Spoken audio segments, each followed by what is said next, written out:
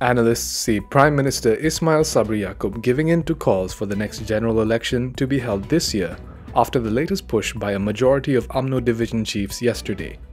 Awang Azman Pawi of University Malaya said Ismail risked losing his place as Umno's GE15 poster boy if he resisted the division chief's call. Awang Azman said other top figures could take Ismail's place as Umno's Prime Minister candidate for GE15, including Party Deputy President Muhammad Hassan. He said ignoring the division leader's calls will cause him to be perceived as not falling in line with the party's decision, affecting his popularity in the eyes of the Umno grassroots.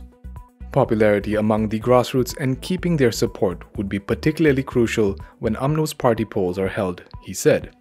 Council of Professors fellow Janiri Amir said Ismail needed to heed the leader's calls as division heads were the most in touch with the ground sentiments and only wanted the best for Umno in GE15. Janiri added that there was no major issue at the moment which could affect Barisan Nasional at the polls, saying the controversy over the littoral combat ship project was still under control.